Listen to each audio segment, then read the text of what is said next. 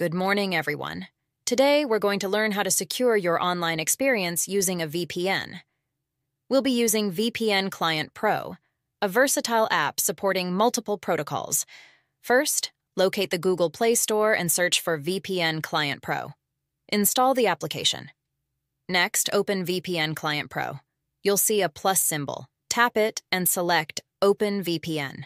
Now, tap the plus symbol again to import your OpenVPN configuration file. If you don't have a configuration file, don't worry. Simply search the Play Store for VPN servers. Download a reputable app providing them, select a server, and export its configuration file.